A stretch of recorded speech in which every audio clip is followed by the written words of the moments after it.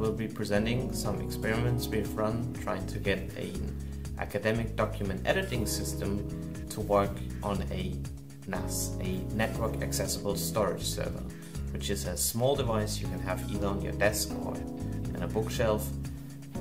But first, let's see why would we think that it would make sense to run such a setup at all.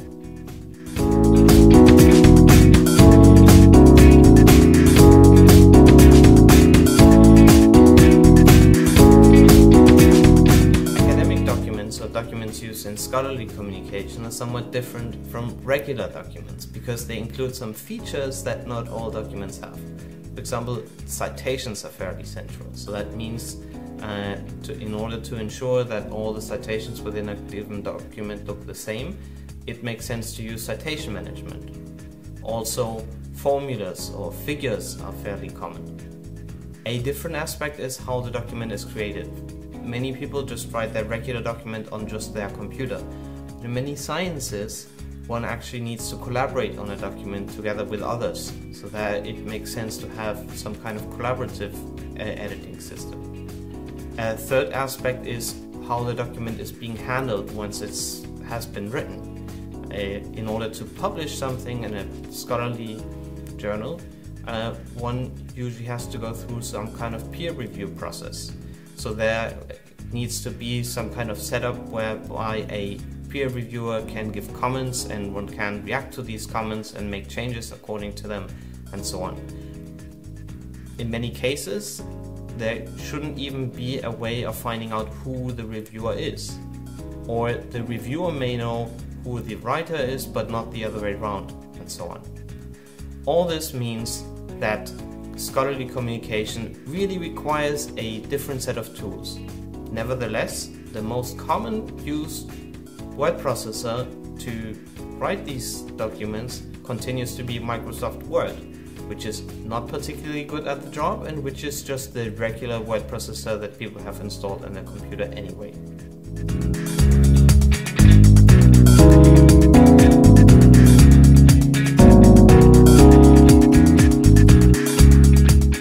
In recent years, a number of alternatives have come along that address some of these issues. Google Docs and Microsoft Office 365 Online don't require a local installation and they allow collaboration via the browser. There are also some offers that address specifically the needs of academics.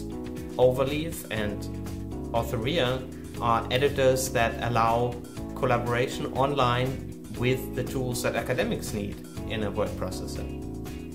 However, along with this has come a new issue, an issue of security.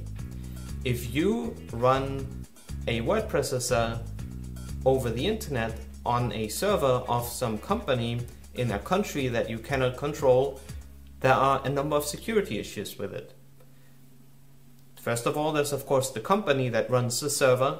Can you trust them? Do you want to trust them?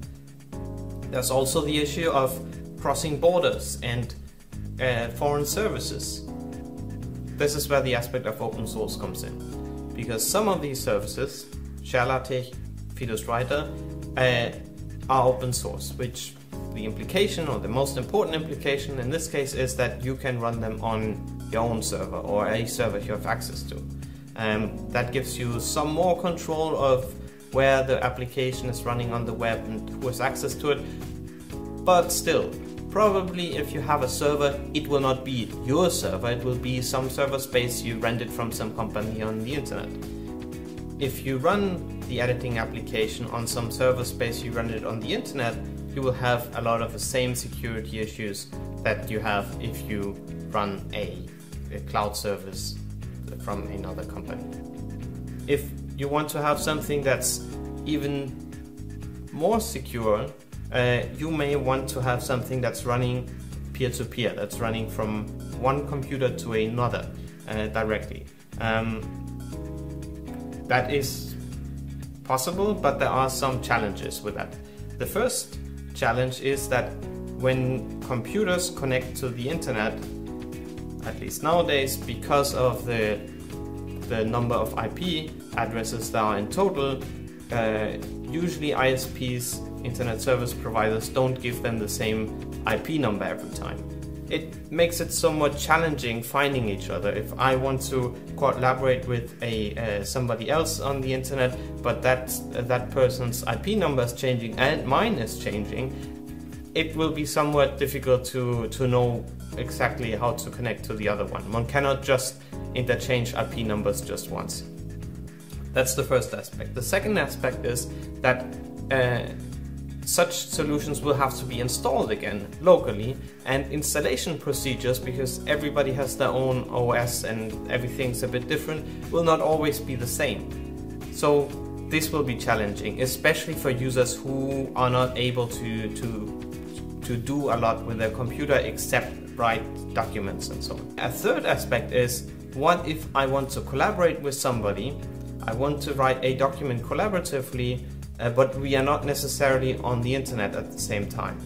The important aspect of this is that we always want to make sure that each user has the latest version of the document, because we are writing it together. And so if I write a document and the other person isn't online when I'm done, so I close my computer, it can only be stored on my computer. But if then the other person connects while I'm asleep and starts typing in their version of the document, then we're almost sure that it will be hard to merge these back together, and because this is human language, it will actually be impossible to do so automatically without having some kind of intervention again. So that's a problem, and this is where the NAS solution comes in. The NAS solution is good because it allows for us for having this small computer turned on while we turn our laptops off. Also, NAS, because they are small servers that come and that usually are configured for like people making backups of pictures on mobile phones and so on, and they have a web interface which is fairly easy to maneuver through, and that allow you to install new packages by clicking and confirming and so on. So that makes it easier even for people who are not network administrators to install this stuff. The third aspect, the IP numbers, well, the good thing is that at least some of these NAS servers come with a dynamic DNS service already fully set up, so that they will have a domain name under which they can be reached, and the end user doesn't even notice. So all you have to do is you have to put up this NAS server, you have to click and point and click, you have to install an app, then you will get a link, and it will be a permanent link that will always work. The NAS server makes sure that your router lets specific ports through so that you can connect to it, and with this you can get a final link that you can then send out to colleagues, and they can connect to your local NAS installation with that. What we did here is we tested whether this actually works, whether this can be done. And for this we used a Synology machine, a DS215J, which is about 2.5 years old and which is standing in northern Germany. And we tried to install Fidus Writer on this one. We chose Fidus Writer because it is fully WYSIWYG, and it's really made for non-technical users. It's semantic and WYSIWYG, so it has that combination. And we tried to install it. Of course, because of the limited amount of time, we didn't package it, so we don't have a package that you can just click and install and so on. But we did it by installing a Debian chroot package, and then use the installation instructions for Ubuntu, which are fairly similar because Ubuntu is fairly similar to Debian. And then we tried to connect with at least 5 clients to this NAS server, and surprise, this was actually possible, and we had no problem in any way of connecting with each other and seeing real-time changes to the document. Because that would have been the hardest aspect.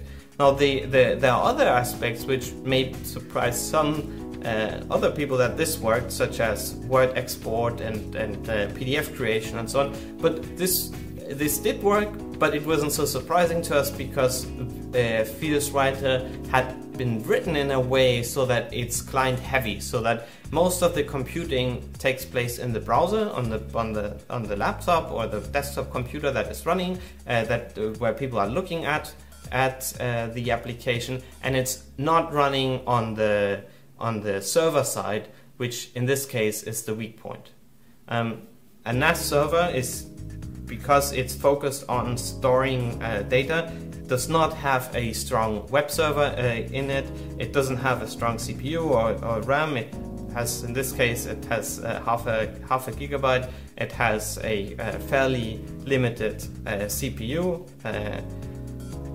but still this was enough to run Fidus Writer for 5 users. Why 5 users? Because we thought this was the maximum that it was realistic that somebody would actually want to collaborate on a document with. Now, of course, this is not for having an installation where you can have like an entire journal managed out of this, but it's something that a professor or an academic could have installed in their office to collaborate with a limited amount of people on a document.